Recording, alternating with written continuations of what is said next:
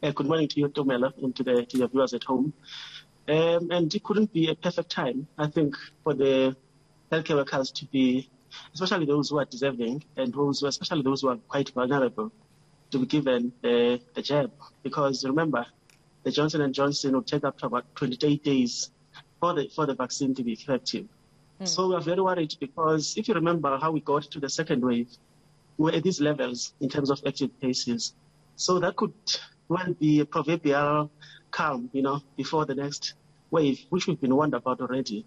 So we think it's a perfect time, and we hope that the issue will be quite expedited to ensure that healthcare workers do get vaccinated because they are the most vulnerable. Right. And it's quite logical that you start with them. The last time we had a conversation, there were concerns around some of your members having questions around the vaccine, the efficacy, the safety, any side effects. Those were quite, credible and, validated questions and concerns. Since our last conversations, have those questions been answered? Have those concerns sort of been alleviated? Are you more at ease now to take this jab?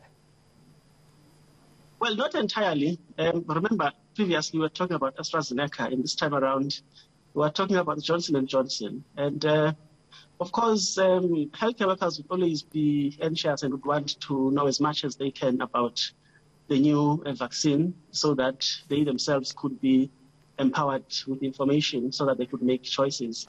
But, of course, we do understand the difference now.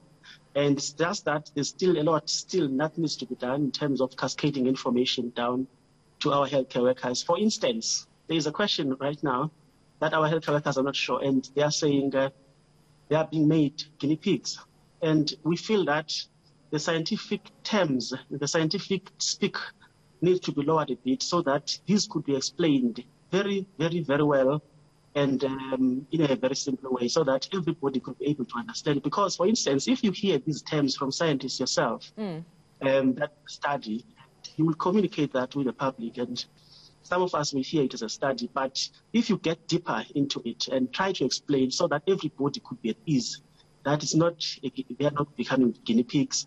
And there are clinical trials which have been done in 8 countries. And that needs to be explained, and just openness about it. Yeah, more transparency definitely needed here. But also at the same time, I see that the department is still giving consent to healthcare workers to say if you would like to get the jab, all you have to do is register with the national, department website and at least, give consent that you would like to get that jab. And I'm seeing reports here, Mr. Delihlazo, that at least around 28% of public healthcare workers have registered. That's roughly around, just a little bit over 350,000 healthcare workers who have already consented that they would like to take the jab. Have some of your members registered as yet, including yourself? Have you registered, to get that jab? Mr. Delihlazo, are you still with us? Oh, it seems like we have just lost Sibongiseni Delihlazo there from Denosa. Just reiterating that as much as there's a lot more ease with the vaccine arriving. All right, are you still with us, Mrs. Delihlazo? Yes, sorry, I got interrupted a bit. No worries. I'm still with you. Yes, you were saying? Yeah, well, I was saying that, information still needs to be cascaded down to healthcare workers. Yes, many healthcare workers have registered. There are still those who have not yet been informed, and they would obviously be taken through on how to register into the system.